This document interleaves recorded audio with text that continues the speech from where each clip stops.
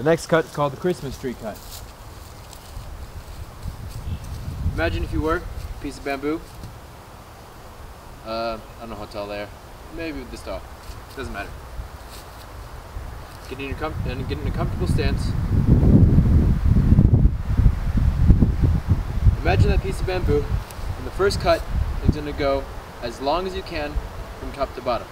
This is going to be your biggest cut and the easiest to do because most of that energy is being shot into the ground.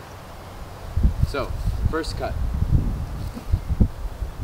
From here, turn your sword around and go for the second cut, which instead of being in this direction is going to be this direction, and so on and so forth. So this is going to be your third cut, your fourth cut, and then your fifth cut is finally going to be a horizontal strike, testing everything that you know about swinging a sword.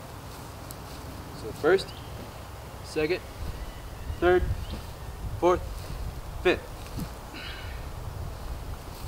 Now the other side. First, second, third, fourth, fifth. That's Christmas tree cut.